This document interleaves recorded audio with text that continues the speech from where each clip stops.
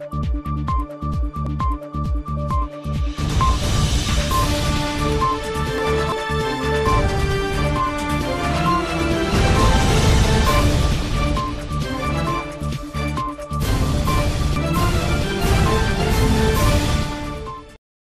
मी वर्षा. Shalini plus बातमीपत्रात सगळ्यांचं स्वागत. सुरुवातीला एक नजर टाकूयात हेडलाईन्सवर. पंतप्रधान नरेंद्र मोदींना 2018 सालचा सोल शांती पुरस्कार जाहीर. जगभरातल्या 100 व्यक्तींमधून मोदींची निवड. पेट्रोल 8 पैशांनी स्वस्त, डिझेलचे दर जैसे थे.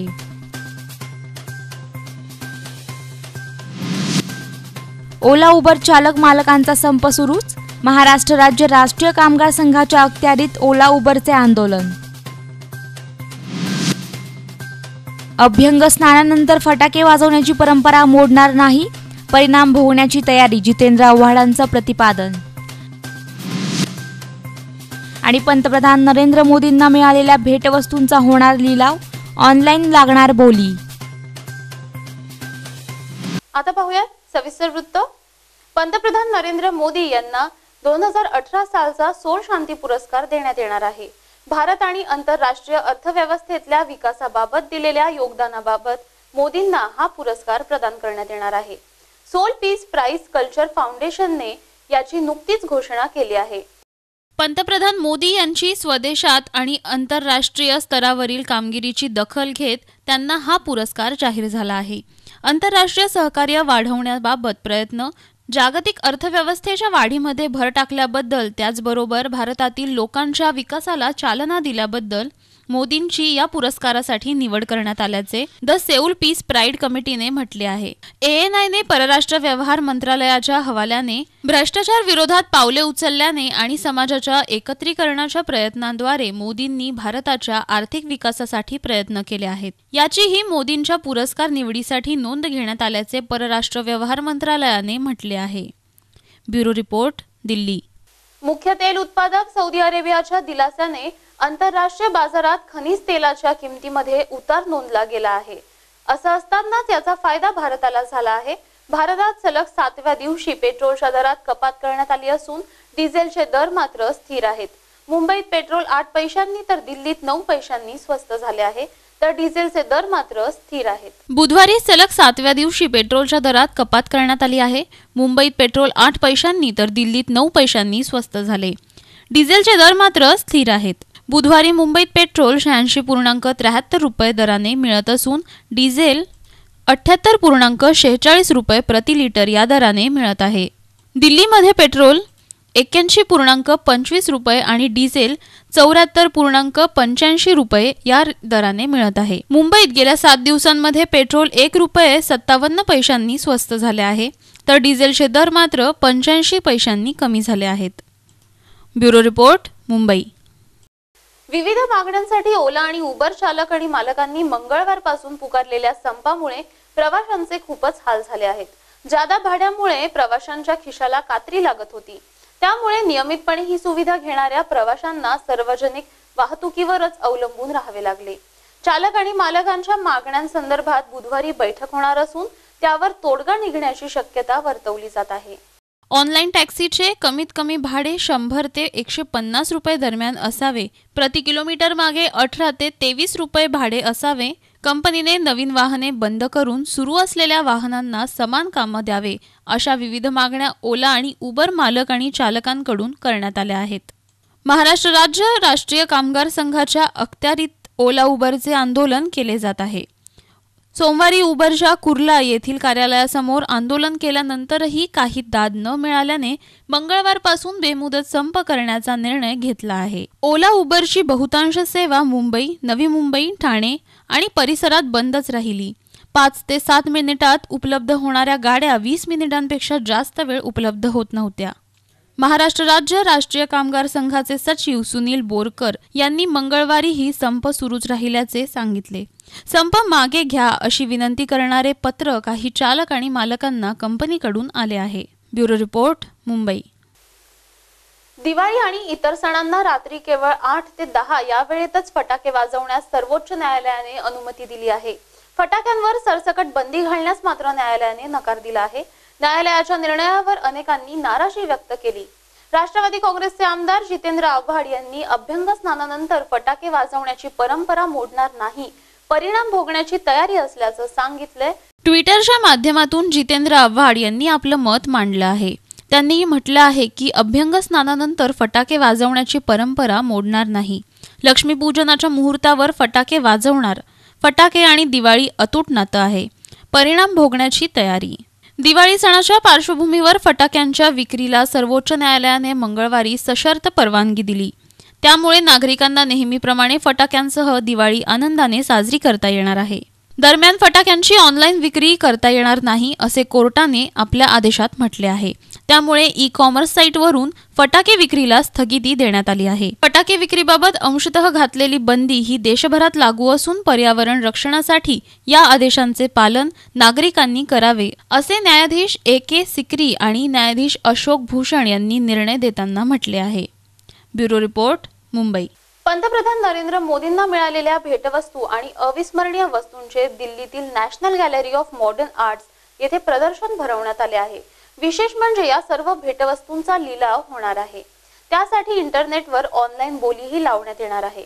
लिलाव होणाऱ्या या वस्तूंमध्ये भारताच्या विविध संस्कृतींचे दर्शन घडवणाऱ्या वस्तूंचे समावेश आहे। लिलाव होणाऱ्या या वस्तूंमध्ये भारताच्या विविध संस्कृतींचे दर्शन घडवणाऱ्या भेटवस्तूंचाही समावेश आहे। यामध्ये मोदींना मिळालेल्या विविध पगड्या, पोशाख, जॅकेट्स तसेच ऐतिहासिक आणि कलाकुसरीच्या वस्तू, विविध पेंटिंग्स, एका परदेशी दौऱ्यानिमित्त मोदींना मिळालेला खंजीर ज्याची किंमत 20,000 रुपये आहेत, या वस्तूंचाही समावेश आहे। 2014 मध्ये पंतप्रधान कार्यालयाचा भार स्वीकारल्यानंतर मोदींना विविध दौऱ्यादरम्यान अशा स्वरूपाच्या भेटवस्तू मिळाल्या आहेत। त्याचबरोबर मोदींना लोकप्रिय व्यक्तींच्या प्रतिमाही भेट म्हणून प्राप्त झाल्या आहेत। यामध्ये सरदार वल्लभभाई पटेल, स्वामी विवेकानंद, नारायण गुरु यांच्या प्रतिमांचा समावेश आहे। NGMNच्या प्रवक्त्यांनी ही माहिती दिली आहे। त्यांनी सांगितले की या सर्व भेटवस्तूंचा ऑनलाईन लिलाव होणार आहे, मात्र याची तारीख अद्याप निश्चित झालेली नाहीये। या लिलावातून जमा झालेला पैसा दान म्हणून देण्यात येणार आहे। Bureau report, Delhi. भाजप सेनेचे सरकार खोटारडे असल्याची जोरदार टीका काँग्रेसचे प्रदेशाध्यक्ष माजी मुख्यमंत्री खासदार अशोकराव चव्हाण यांनी केली आहे। 8 दिवस चालणाऱ्या या जनसंघर्ष यात्रेच्या तिसऱ्या टप्प्याची सुरुवात तुळजाभवानीच्या दर्शनाने झाली। वेगवेगळे घोटाळे जनतेसमोर मांडण्यासाठी काँग्रेसने जनसंघर्ष यात्रा सुरू केली आहे। देशासह राज्यात अराजकता माजली असून हे सरकार सगळ्याच स्तरावर अपयशी ठरले आहे। वाढती महागाई, बेरोजगारी, दुष्काळी परिस्थिती, वेगवेगळे घोटाळे जनतेसमोर मांडण्यासाठी काँग्रेसने जनसंघर्ष यात्रा सुरू केली आहे। त्याच्या तिसऱ्या टप्प्याची सुरुवात तुळजाभवानीच्या दर्शनाने करण्यात आली। यावेळी प्रदेशाध्यक्ष अशोकराव चव्हाण, माजी मंत्री हर्षवर्धन देशमुख, माजी मंत्री नसीम खान, मधुकरराव चव्हाण, जिल्हाध्यक्ष आप्पासाहेब पाटील आणि इतर मान्यवर उपस्थित होते। यावेळी खासदार चव्हाण यांनी सरकारवर चौफेर फटकेबाजी केली। आज या ठिकाणी पौर्णिमेच्या निमित्ताने असणारी प्रचंड गर्दी ही लक्षात घेता आज आम्ही काही लोक या ठिकाणी सुरुवातीला फक्त दर्शनाच्या निमित्ताने हेलिकॉप्टरने आलेलो आहोत। औपचारिक सुरुवात औशातून, पहिली सभा औशातून होणार आहे। औशापासून लातूर, निलंगा, लातूरला मुक्काम आज होईल। उद्या नांदेड, उदगीर मार्गे नांदेड जिल्हा असा दौरा सुरुवात राहणार आहे। आज प्रामुख्याने आपल्या समोर काही गोष्टी मांडत असताना कारण मुख्यमंत्र्यांनी दुष्काळ सदृश्य परिस्थितीच्या संदर्भामध्ये काही घोषणा केलेली आहे। खरं म्हणजे ही फसवी घोषणा आहे। महसूल संहितेमध्ये कुठेही दुष्काळ सदृश्य असा वाक्याचा प्रयोग कुठेच नाहीये। एक तर टंचाई सदृश्य किंवा दुष्काळ, दोन्हीपैकी एक काहीतरी निर्णय हा शासनाने घेतला पाहिजे। खरं म्हणजे आज टंचाई सदृश्य नाही, त्याच्यापेक्षाही बिकट अवस्था राज्यातील अनेक जिल्ह्यामध्ये आज निर्माण झालेली आहे। पाण्याची पातळी 1 फूट, 2 फूट, 3 फुटाच्या पलीकडे गेलेली आहे। जलयुक्त शिवार हे कशा पद्धतीने भ्रष्टाचार युक्त शिवार झालेलं आहे याची कल्पना या राज्यामधल्या जलयुक्त शिवाराची जी काही आकडेवारी समोर येत आहे किंवा जी माहिती समोर येते त्या भागामध्ये जी कामं झाली आहेत त्या ठिकाणची पाण्याची पातळी 2 फुटा 3 फुटापेक्षा खाली आज गेलेली आहे। शालिनी प्लस साठी अनंत साखरे, उस्मानाबाद। जायकवाडीला हक्काचं पाणी सोडण्याच्या मुद्द्यावरून आजचा दिवस महत्त्वपूर्ण असणार आहे। पाणी सोडण्याला विरोध करणारी याचिका नाशिकच्या लोकप्रतिनिधींनी उच्च न्यायालयात दाखल केली आहे. त्यावर आज सुनावणी होण्याची शक्यता आहे. पाटबंधारे विभागानं अधिकाऱ्यांची बैठक घेऊन आपल्या स्तरावर नियोजनाचा आढावा घेतला आहे. पाणी वहन मार्गातील अडथळे दूर करून बंधारे मोकळे करण्याच्या कामाला आज सुरुवात करणार आहे. पाणी सोडल्यानंतर पोलीस बंदोबस्ताची मागणी आणि गावांचा विद्युत पुरवठा खंडित करण्याची मागणी केली जाणार आहे. त्यामुळे आज मराठवाड्याला हक्काचं पाणी मिळतं का नाही हे पाहणं महत्त्वाचं आहे. शालिनी प्लससाठी अमोल जाधव, नाशिक. राज्याचे मुख्यमंत्री देवेंद्र फडणवीस हे आज सांगली दौऱ्यावर येत आहेत. याच पार्श्वभूमीवर सांगलीतील व्यापाऱ्यांनी आंदोलन छेडले आहे. बेकायदेशीर सेवा कर नोटीस बजावल्याप्रकरणी मार्केट यार्डातील बेमुदत व्यापार बंदची घोषणा व्यापाऱ्यांनी दिली आहे.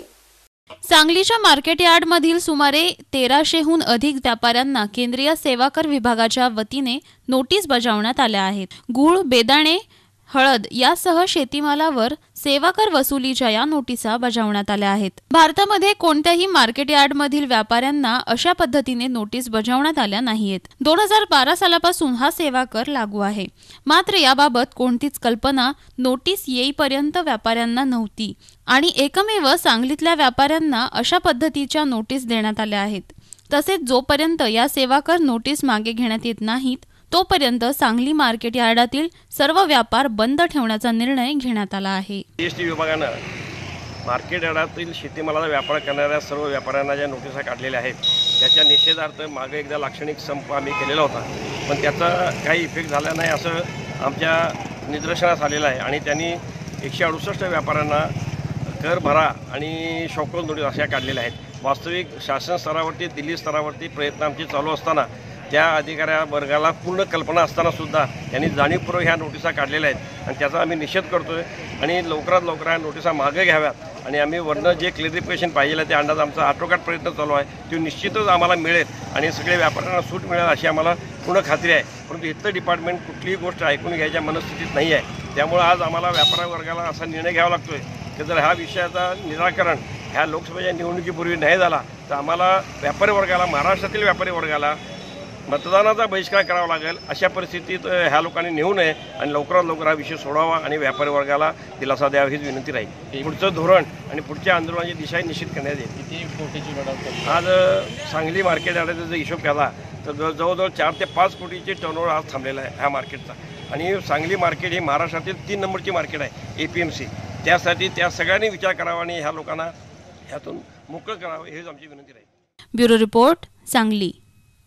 पुणे जिल्हा शिक्षण मंडळाच्या वाघिरे महाविद्यालयात सासवड तहसील कार्यालयाच्या संयुक्त विद्यमाने मतदार नोंदणी आणि जागृती अभियान सुरू करण्यात आले आहे. यावेळी अनेकांची उपस्थिती दिसून आली. सासवडचे तहसीलदार अतुल म्हेत्रे, महाविद्यालयाचे प्राचार्य डॉक्टर नितीन घोरपडे, उपप्राचार्य माया गायकवाड, राज्यशास्त्र विभागाचे प्रमुख श्रीकांत माने, तलाठी ढमढेरे, प्रसाद पाटील या प्रसंगी उपस्थित होते. भारत जगातील सर्वात मोठा लोकशाही देश आहे. निवडणुका हा लोकशाही प्रक्रियेचा कणा आहे. लोकशाहीत विविध निवडणुकींमधून मतदाराला मतपेटीच्या माध्यमातून योग्य प्रतिनिधी निवडून देण्याचा अधिकार असतो. देशाच्या लोकशाही व्यवस्थेला बळकटी देण्यासाठी मतदार नोंदणी प्रक्रियेत सहभागी होऊन मतदानासाठी सज्ज व्हायला हवे, असे आवाहन सासवडचे तहसीलदार अतुल म्हेत्रे यांनी केले. महाविद्यालयाचे प्राचार्य डॉक्टर नितीन घोरपडे यांनी वयाची 18 वर्ष पूर्ण झाल्यावर युवक युवतींना मतदार म्हणून नोंदणी करता येते. मतदार नोंदणीसाठी अर्ज, त्यासोबत जोडावी लागणारी कागदपत्र याची माहिती देऊन त्यासाठी महाविद्यालय आवश्यक ते सहकार्य करेल. विद्यार्थ्यांनी वेळेवर नोंदणी केल्यास मतदार यादीत नाव समाविष्ट होऊ शकेल, असे त्यांनी सांगितले. कार्यक्रमाचे संयोजन उपप्राचार्य माया गायकवाड तर आभार श्रीकांत माने यांनी मानले. सर्व सरकारी यांचं मी महाविद्यालयातर्फे स्वागत करतो. उपस्थित असणारे विद्यार्थी आणि कार्यक्रमाचे संयोजक, पॉलिटिक्स विभागाचे प्रमुख माने सर. खरं पाहिलं तर शासनाला अशी मोहीम राबवावी लागते की शोकांतिका आहे, बरोबर. आपल्याला मत नोंदवण्यासाठी आपल्याकडे शासन आपल्या दारी आले आणि म्हणजे त्याचा अर्थ कुठंतरी मतनोंदणीच होत नाही, हा त्याच्या मागचा उद्देश आहे. आणि बऱ्याच वर्षापासून शासन या पद्धतीने काम करत आहे. मी पिंपरी चिंचवडमध्ये तर युवक महोत्सव घेतला ना, मतदान जागृतीचा. युवक महोत्सव जो होतो तसं त्यांनी मतदान जागृतीवर वेगवेगळ्या थीम घेऊन युवक महोत्सव घेतला गेला. खूप मोठ्या स्वरूपात त्याचं ऑर्गनायझेशन आमच्याच महाविद्यालयामध्ये त्या ठिकाणी केलेलं होतं. तुम्ही 1 जानेवारी 19 जे 18 वर्ष पूर्ण करतात त्या सगळ्यांनी नोंदणी करणं अपेक्षित आहे. आणि त्या पद्धतीने पॉलिटिक्स विभागात आहे. तुमच्या वर्गात येण्याची व्यवस्था आपण करणार आहोत. तुम्ही तर करायचंच आहे. तुमच्या बरोबर जर आसपासचे काही मुलं असतील तर तुम्ही त्यांना पण सांगू शकता. नाही जास्तीत जास्त आपण आपल्या महाविद्यालयाची सगळी नोंदणी करण्याचा प्रयत्न करत आहोत. मागच्या वर्षी सुद्धा केलेली आहे. या वर्षी पण जास्तीत जास्त आपण नोंदणी करणार आहोत. आणि याच्या व्यतिरिक्त काही काम असलं, इलेक्शनच्या काळात सुद्धा आमचे काही विद्यार्थी पोलीस मित्र म्हणून काम करत असतात, NSSचे विद्यार्थी. अनेक वेगवेगळ्या गोष्टींनी समाजासाठी जे आवश्यक असं मॅन पॉवर असेल समाजाच्या कामासाठी ते निश्चितपणे वाढेल. शालिनी प्लस साठी सुनीता कसबे, पुरंदर.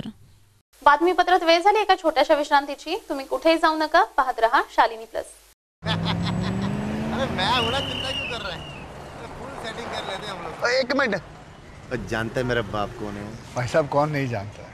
1892 में वो पहले भारतवासी थे जो ब्रिटिश पार्लियामेंट में इलेक्ट हुए थे. उनकी किताब poverty in un British rule in India ने ही अंग्रेजों की लूट के बारे में हम हिंदुस्तानियों की आंखें खोल दी थी. आप पारसी लोग जो हैं हमारे देश की शान हैं. मैं आपको पारसी दिख रहा हूँ. आप पारसी नहीं है, आप पारसी नहीं है, आप दादा भाई नौरोजी के बेटे. मतलब ये रोड आपके बाप की नहीं है. मैंने कब कहा ये रोड मेरे बाप की है? तब फिर बिना सीट बेल्ट पाए फोन ते गल कर दे, शर्म नहीं आती तोनू? हेलो, पैसे पार देना. पाजी फर्ज करो ए रोड मेरे बाप दी होंदी फिर ते मैं उन्नू भी फाड़ लेंदा. आपकी और सबकी सुरक्षा के लिए ट्रैफिक नियमों का कृपया पालन कीजिए क्योंकि रोड किसी के बाप के नहीं है. शाबाश. सड़क सुरक्षा जीवन रक्षा. विश्रांतीनंतर पुन्हा एकदा सगळ्यांचं स्वागत. आता पाहूयात पुढील वृत्त. नाशिक अंबडमध्ये पोलिसांनी मोठी कारवाई केली आहे. या कारवाईत 9 दुचाक्यांसह 2 विधी संघर्ष बालकांना ताब्यात घेतले आहे. पुढील तपास पोलीस करत आहेत. नाशिक अंबड पोलीस ठाण्याच्या हद्दीत वारंवार होणाऱ्या मोटारसायकल चोरीची दखल घेत अंबड पोलिसांनी 9 दुचाकी वाहने आणि 2 विधी संघर्ष शीतबालकांच्या ताब्यात घेतले आहे.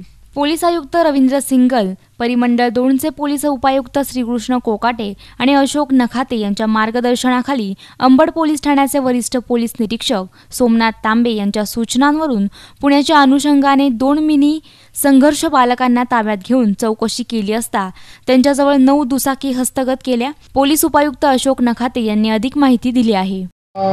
हद्दीमध्ये मोटरसायकल चोरीचे गुन्ह्यांचे उघडकीस आणण्याचे प्रयत्न माननीय पोलीस आयुक्त doctor Ravindra single sir, police उपायुक्त परिमंडळ 2 श्रीकृष्ण कोकाटे सर आणि आमचे मार्गदर्शनाखाली पोलीस निरीक्षक श्री तांबे साहेब आणि त्यांचे DBचे पथक मागच्या काही दिवसापासून करत होते. त्याच्यामध्ये 2 विधी संघर्षग्रस्त बालक चौकशीसाठी त्यांना ताब्यात घेऊन त्यांच्याकडे विचारपूस केली असता जवळपास 8 मोटरसायकल आम्हाला आता त्याच्यामधून मिळालेले आहेत. त्याच्यापैकी विधी संघर्षग्रस्त बालकाकडून जी माहिती मिळाली होती त्याच्याकडून मोटरसायकल हस्तगत करण्यात आली आणि त्याच्याबरोबरच त्याचा साथीदार पंकज सूर्यवंशी म्हणून एक गुन्हेगार आहे मोटरसायकल चोरी करणारा, तर त्याला पण आपण अरेस्ट केलेला आहे.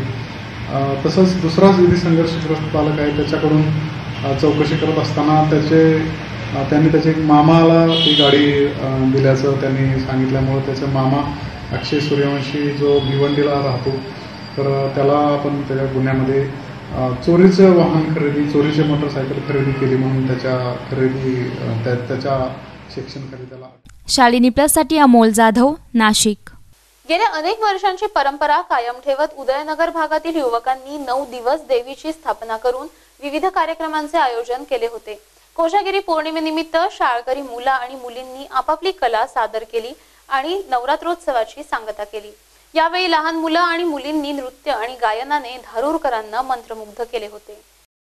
धारूर शहरातील उदयनगर भागात मोठ्या उत्साहाने महिला मंडळाने दुर्गा देवीची स्थापना केली होती. नवरात्राच्या पहिल्या दिवशी तुळजापूर ते धारूर पायी मशाल आणून दुर्गा देवीची स्थापना केली होती. 9 दिवस देवीची पूजा अर्चना करून विविध कार्यक्रमांचे आयोजन या ठिकाणी करण्यात आले होते. गेल्या अनेक वर्षांची परंपरा कायम ठेवत मोठ्या उत्साहात महिला, मुलं आणि मुलींनी विविध कार्यक्रमात भाग घेतला. 9 दिवसात विविध स्पर्धा आयोजित करण्यात आल्या होत्या. मंगळवारी कोजागिरी पौर्णिमेच्या दिवशी उदयनगर भागातील शाळकरी मुलं आणि मुलींनी नृत्य आणि गायन करत धारूरकरांना मंत्रमुग्ध केले. यावेळी शहरातील महिला मोठ्या प्रमाणावर उपस्थित होत्या. यावेळी 9 दिवसात झालेल्या स्पर्धांचे बक्षीस वितरण करून या कार्यक्रमाची सांगता करण्यात आली. शालिनी प्लससाठी हरिभाऊ मोरे, धारूर, बीड. बारामती जिल्हा न्यायालयाने बलात्कार प्रकरणी 2 आरोपींना सक्त मजुरी आणि 10,000 रुपयांचा दंड ठोठावला आहे. पुणे जिल्ह्यातील एवढी मोठी शिक्षा सुनावलेली ही पहिलीच घटना आहे. यामुळे आता गैरकृत्य करणाऱ्यांवर मोठा जरब बसणार आहे. पाहुयात हे वृत्त. शिक्रापूर येथील लग्न कार्यालयात अक्षता वाटण्याच्या कामासाठी एका अल्पवयीन मुलीला आरोपी परमेश्वर नरके आणि शैलेश माने या नराधमांनी फोन करून बोलावून घेतले आणि मोटारसायकलवर बसवून घेऊन गेले. काही अंतर कापल्यानंतर त्यांनी रस्त्याच्या शेजारी असलेल्या उसाच्या शेतात नेऊन तिच्यावर आळीपाळीने जबरदस्ती करत बलात्कार केला. ही घटना यवत पोलीस हद्दीत 2015 साली घडली होती. पीडित मुलीने घरी आल्यावर आई आणि मामा यांना घडलेला प्रकार सांगितला. यावेळी घरच्यांनी मुलीला घेऊन यवत पोलीस ठाण्यात आरोपी विरोधात फिर्याद दिली. यवत पोलीस ठाण्यात आरोपीच्या विरोधात कलमान्वये गुन्हा दाखल करण्यात आला. या केसचे कामकाज बारामती जिल्हा न्यायालयात 3 वर्षे चालले. न्यायाधीश AM राजकारणे यांच्या कोर्टात ही केस चालली. यांनी सोमवारी 22 ऑक्टोबरला दोन्ही आरोपींना 20 वर्षे सक्त मजुरी आणि 10,000 रुपये दंड अशी शिक्षा सुनावली आहे. पुणे जिल्ह्यातील एवढी मोठी शिक्षा सुनावलेली ही पहिलीच घटना आहे. यामुळे आता गैरकृत्य करणाऱ्यांवर मोठा जरब बसणार आहे. 18/5/2015 या खटल्याची जी पीडित होती त्याला या दोन्ही आरोपींनी ओळखीचा गैरफायदा घेऊन तिला शिक्रापूरला फोन करून बोलून घेतला आणि सांगितलं होतं की तुला अक्षता वाटायचं काम देतो. पहिल्यांदा तिने नकार दिला होता, पण ती घरची परिस्थिती तिची गरीब असल्यामुळं तिने त्यास होकार दिला आणि ती शिक्रापूरला गेली. परंतु त्या दोघांनी तिला अक्षता वाटायचं काम न देता यवत पोलीस ठाण्याच्या हद्दीमध्ये एका शेतात नेऊन तिच्या मर्जीच्या विरुद्ध तिच्यावर बलात्कार केला होता अशी सरकारी पक्षाची केस होती. याच्यामध्ये सरकार पक्षातर्फे 12 साक्षीदार तपासण्यात आले होते. तत्कालीन पोलीस निरीक्षक अजय गोरड यांनी या केसचा खटल्याचा तपास केला होता. तसंच सीमा ढाकणे या एक AP आहेत, त्यांनी त्या मुलीचा जबाब घेतलेला होता. वैद्यकीय तपासणी अहवाल हा आरोपींच्या विरोधात होता. सदर खटल्यात 6 साक्षीदार फितूर असताना देखील वैद्यकीय अहवाल व फिर्यादीचा जो काही तिने जबाब दिला होता त्या सर्वांची शहानिशा करून फास्ट ट्रॅक न्यायालयाचे न्यायाधीश जिल्हा न्यायाधीश राजकारणी साहेब आणि दोन्ही आरोपींना भारतीय दंडविधान 374 त्याला आपण गँगरेप म्हणतो त्याच्यानुसार 20 वर्ष जन्मठेप 20 वर्ष कारावासाची शिक्षा सुनावली. तसंच पोक्सो कायद्याअंतर्गत देखील 7 वर्ष 10 वर्ष अशी शिक्षा सुनावली. आता या शिक्षेचा इम्पॅक्ट असा व्हायला पाहिजे की इतर नराधमांवर सुद्धा या शिक्षेचा परिणाम व्हायलाच पाहिजे आणि ही शिक्षा त्या दृष्टीने फार महत्त्वाची. शालिनी प्लससाठी नवनाथ बोरकर, बारामती. भाजपने जनतेला फसवल्याने सर्वसामान्य कार्यकर्ता नाराज होऊन काँग्रेसमध्ये प्रवेश करत असल्याचे उद्गार सत्यजित देशमुख यांनी काढले आहेत. ते आरळा येथे आयोजित काँग्रेस प्रवेश करणाऱ्या कार्यकर्त्यांच्या सत्कार समारंभाप्रसंगी बोलत होते. भाजपने जनतेला फसवल्यानं सर्वसामान्य कार्यकर्ता नाराज होऊन पक्षातून बाहेर पडत आहे. काँग्रेस सत्तेवर असताना कधीही फसवाफसवीचा उद्योग केलेला नाही. त्यामुळेच आजही जनतेचा कौल काँग्रेसला आहे. माजी आमदार मानसिंगराव नाईक यांना 2009च्या विधानसभेला आम्ही मदत केली म्हणूनच ते आमदार झाले. त्यांनी आता 2009चा पेरा फेडावा असे आवाहन काँग्रेस सरचिटणीस सत्यजित देशमुख यांनी केलं आहे. ते आरळा येथे घोडावली देवी मंदिरात आयोजित काँग्रेस प्रवेश करणाऱ्या कार्यकर्त्यांच्या सत्कार समारंभी प्रसंगी बोलत होते. यावेळी 26 भाजप कार्यकर्त्यांनी काँग्रेसमध्ये प्रवेश केला. काँग्रेस सरचिटणीस देशमुख, हनुमंतराव पाटील आणि आदी मान्यवर यांच्या शुभ हस्ते प्रवेश करणाऱ्या कार्यकर्त्यांचा सत्कार करण्यात आला. यावेळी काँग्रेस कार्यकर्ते मोठ्या संख्येने उपस्थित होते. शालिनी प्लससाठी भगवान देवकर, शिराळा. देशभरातील मराठी रसिकांच्या मनावर अधिराज्य गाजवणारे कवी लेखक पु ल देशपांडे यांच्या जन्मशताब्दी निमित्त आशय फिल्म क्लब, पु ल प्रेमी चित्रपट महामंडळ यांच्या संयुक्त विद्यमाने राज्यासह देशभरात विविध कार्यक्रमांचे आयोजन करण्यात येणार आहे, अशी माहिती आशय फिल्म क्लबचे प्रमुख वीरेंद्र चित्राव यांनी पत्रकार परिषदेत दिली आहे. अवघ्या महाराष्ट्राचे लाडके व्यक्तिमत्व म्हणून रसिकांनी पुलंना दाद दिली आहे. त्यांच्या अनेक कार्यक्रमांना उत्स्फूर्त प्रतिसाद दिलाय. अशा लेखकाचे काम हे साहित्य चित्रपट क्षेत्रात मैलाचा दगड ठरलेला आहे. येत्या 8 नोव्हेंबरला त्यांच्या जन्मशताब्दीला सुरुवात होत आहे. त्या दिवशी भांडारकर रोडवर माधव मालती या राहत्या घरी विविध क्षेत्रातील लेखक, कवी, दिग्दर्शक अशा गुणीजनांचा मेळा भरणार आहे. तर पुढील कार्यक्रम हे पुलंच्या संकल्पनेतून साकारलेल्या बालगंधर्व रंगमंदिरात होणार आहेत. 8 नोव्हेंबरला सायंकाळी 5 वाजता बालगंधर्व मंदिरात पुलंच्या जीवनावर आधारित लघुपट दाखवला जाणार आहे. महापौर मुक्ता टिळक यांच्या हस्ते ग्लोबल पुलोत्सवाच्या लोगोचे प्रकाशनही करण्यात येणार आहे. रसिकांसाठी हे सर्व कार्यक्रम विनामूल्य असून त्यांच्या प्रवेशिका बालगंधर्व रंगमंदिरात मिळणार आहे. महाराष्ट्राचं लाडकं व्यक्तिमत्व पुलंची जन्मशताब्दी हा आमच्या मते जगातल्या मराठी प्रेमींचा एक आनंद सोहळा आहे. खरं तर दिवाळी सुरू होती आहे आणि 8 नोव्हेंबर दिवाळीतच येणं हा एक दुग्ध शर्करा योग आहे आणि त्यानिमित्ताने महाराष्ट्र साहित्य परिषद, अखिल भारतीय नाट्य परिषद, अखिल भारतीय चित्रपट महामंडळ आणि सर्व पुलप्रेमी एका पुलोत्सवाच्या व्यासपीठावर येऊन 8 नोव्हेंबरपासून ग्लोबल पुलोत्सवाची सुरुवात पुण्यातल्या बालगंधर्व रंगमंदिरात करत आहेत. शेवटी बालगंधर्व रंगमंदिर आणि पुलं एक वेगळं नातं होतं आणि या निमित्ताने पुलं कुटुंबीय आणि आशय सांस्कृतिकनी पुलोत्सव 15 वर्षापूर्वी सुरू केला. आता हा अधिक दिमागदार व्हावा, अधिक समर्पक व्हावा या दृष्टीने सर्व संस्था एकत्र येऊन प्रयत्न करत आहेत. 8 नोव्हेंबरला सकाळी 11 वाजता पुलंच्या पुण्यातल्या भांडारकर रोडच्या मालती माधव निवासस्थानी गुणीजनांचा मेळावा भरेल आणि ज्यामध्ये कलाक्षेत्रातले मान्यवर असतील, अन्य क्षेत्रातले पुलप्रेमी असतील, हे सर्वजण एकत्र येणार आहेत. म्हणजे ही कुटुंबियांसाठी आनंदाचीच गोष्ट आहे, अभिमानाची गोष्ट आहे आणि खूप आनंद वाटतो की एवढे सगळे जण काही वेगळे आशय, सांस्कृतिक परिषद, साहित्य परिषद सगळेजण काय करतात, त्याचा खूप आनंद वाटतो. हां, म्हणजे काही आमच्याकडे व्हिडिओ कॅसेट्स होत्या पुलंनी केलेल्या 2-3 भाषणांच्या, ज्या आम्ही घरी आल्यावर लोकांना दाखवत होतो. कोणी कलाकार यायचे, त्यांना सगळे एन्जॉय करायचे. तर असं वाटलं की सगळ्यांनीच ते आता ऐकावं, पुलंचे विचार पसरवावेत. लाईव्ह पुलं जे आपल्याशी बोलताना वाटतात, ते छान वाटतं. शालिनी प्लससाठी स्नेहा गवळी, पुणे. मकाऊ आणि हाँगकाँग या शहरांना जोडणाऱ्या या जगातील सर्वात लांब सागरी पुलाचे उद्घाटन झाले आहे. 55 किलोमीटर लांबीचा हा पूल आजपासून वाहतुकीसाठी खुला करण्यात आला. चीनचे राष्ट्राध्यक्ष शी जिनपिंग यांच्या हस्ते या पुलाचे उद्घाटन करण्यात आले आहे. पर्ल नदीच्या मुखापाशी लिंगडिंग यांग उपसागरात बांधलेला हा जगातील सर्वात लांब सागरी पूल आहे. पुलाचं बांधकाम डिसेंबर 2009 मध्ये सुरू झालं होतं. $20 बिलियन म्हणजेच अंदाजे 1,47,000 कोटी रुपये खर्च करून हा पूल उभारण्यात आलाय. हाँगकाँग आणि मकाऊ या 2 शहरांमध्ये मिळून 6,80,00,000 नागरिक राहतात. या पुलामुळे 2 शहरांमधील अंतर 3 तासांवरून अवघ्या 30 मिनिटावर आलं आहे. या सागरी पुलामध्ये पाण्याखालून जाणाऱ्या बोगद्यांचाही समावेश आहे. वाढतं बजेट, भ्रष्टाचाराचे आरोप आणि कामगारांचे मृत्यू यामुळे पुलाचं बांधकाम होण्यास 9 वर्षाचा कालावधी लागल्याचं म्हटलं जात आहे. Bureau report, Shalini plus, Delhi. Junnar तालुक्यातील बेल्हे येथे बिबट्याचा दुर्दैवीरित्या मृत्यू झाला आहे. अज्ञात वाहनाच्या धडकेत या बिबट्याचा मृत्यू झाल्याचे वनविभागीय अधिकाऱ्यांकडून सांगण्यात येत आहे.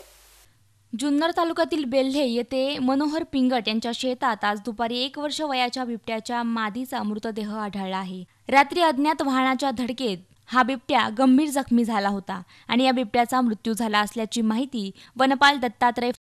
दुपारी 2:30 वाजण्याच्या सुमारास मनोहर पिंगट यांच्या मालकी शेतामध्ये लिंबुनीच्या झाडाखाली मादी जातीचा 1 वर्ष वयाचा बिबट मृतावस्थेत आढळला. तो मृतावस्थेत आढळलेला बिबट बेल्हे वन परिमंडळ कार्यालय येथे आणून या ठिकाणी पशुवैद्यकीय अधिकारी AB भगत यांनी त्याचं पोस्टमार्टम वगैरे केलेलं आहे. तो बिबट रस्ते अपघातामध्ये रात्री बेरात्री त्याच्या अंगाला वगैरे इजा झालेली आहे, पायावरून गाडी गेलेली आणि त्याच्यामुळे त्याचा मृत्यू झालेला आहे. Bureau report, Shalini plus, Shirur. शेवटी पुन्हा एक नजर हेडलाईन्सवर. पंतप्रधान नरेंद्र मोदींना 2018 सालचा सोल शांती पुरस्कार जाहीर. जगभरातल्या 100 व्यक्तींमधून मोदींची निवड. पेट्रोल 8 पैशांनी स्वस्त, डिझेलचे दर जैसे थे.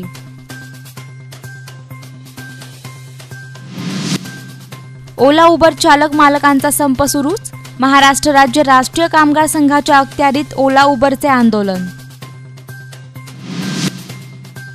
अभ्यंग स्नानानंतर फटाके वाजवण्याची परंपरा मोडणार नाही, परिणाम भोगण्याची तयारी, जितेंद्र आव्हाडांचं प्रतिपादन. आणि पंतप्रधान नरेंद्र मोदींना मिळालेल्या भेटवस्तूंचा होणार लिलाव, ऑनलाईन लागणार बोली. बातमीपत्रात वेळ झाली आता इथेच थांबण्याची. ताज्या घडामोडी आणि अपडेट जाणून घेण्यासाठी पाहत रहा शालिनी प्लस, प्रतिबिंब वास्तवतेचं. नमस्कार.